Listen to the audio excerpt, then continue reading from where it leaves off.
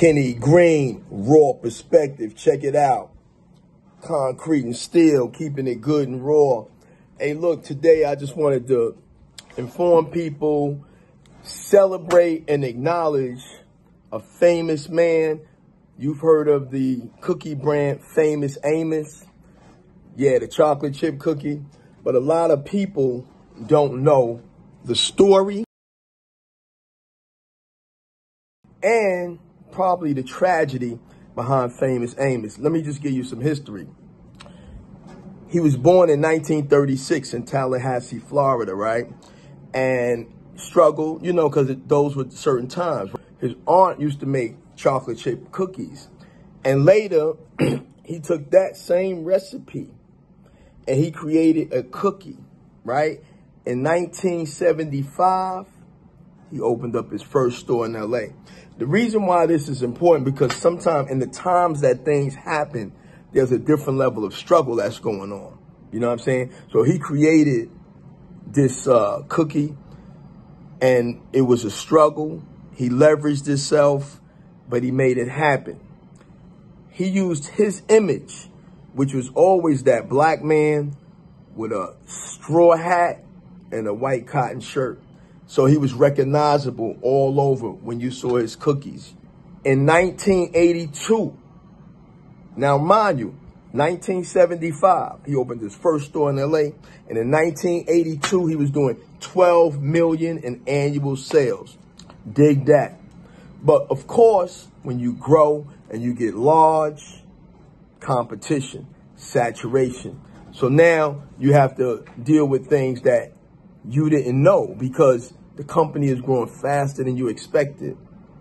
He had to sell portions of his company to stay afloat and survive. But at the end of the day, in 2001, Kellogg's purchased his company. And here's the tragedy. He lost the rights to his name. He couldn't call himself Famous Amos. He couldn't use his likeness. And when it's all said and done, he lost the company that he started. But it's still a story of a great entrepreneur, a man that did marvelous things in the time that it was difficult. And we all know the cookies were good. Well, he passed away. He passed away. And that's why I'm acknowledging him for the greatness that he represented, the entrepreneur spirit he lived in. And always, his aunt used to make these cookies. And this is where a lot of great things that we possess is right there in front of us. He took that recipe that his aunt used to make those cookies, and he created an empire. But his business savvy wasn't the best. Now, understand, Famous Amos, a great entrepreneur. But when you're doing things and you're growing, you need business skills and acumen as well.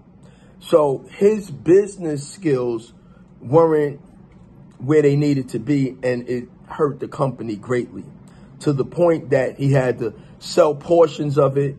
He had to leverage it.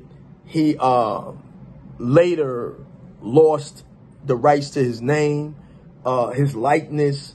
And for someone that nurtured this situation in its infancy to can't use the name and the likeness that it started with, and even having his aunt's legacy of chocolate chip tied to it, it has to be a very disappointing feeling. But we respect and we acknowledge him for what he was able to do. So the Famous Amos, rest in peace.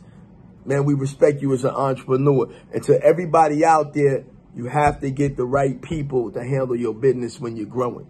Concrete and steel.